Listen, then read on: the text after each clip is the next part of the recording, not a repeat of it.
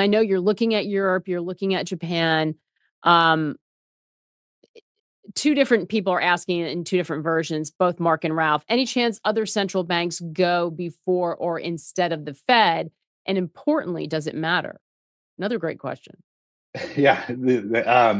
Well, it matters. The beautiful thing about trading markets is you can bet on the other markets, and the money doesn't care whether you're betting on the ECB or the Fed.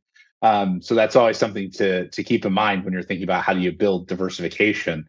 When I look at, I think probably the place that looks most interesting to me is what's going on with the ECB, who has talked very hawkish, but under the hood, what you see is there's a pretty big difference in terms of the inflationary picture in the US and in Europe.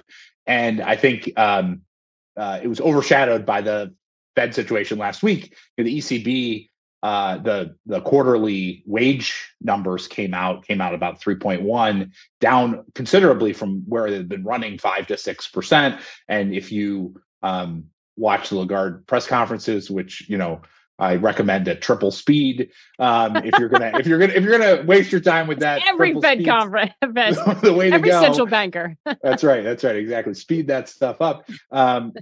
It was kind of the primary sticking point. If you go back to the last couple of meetings where they were like, we're not so sure. Wages are a bit of a concern. We want to see them come down.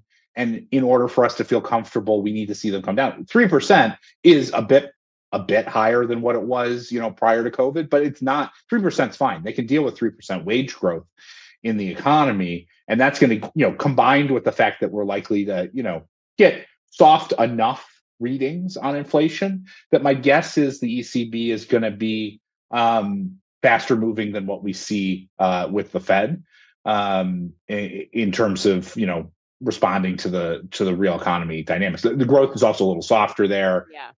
and things like other elements like that are not literally in their mandate, but certainly influence what they're thinking.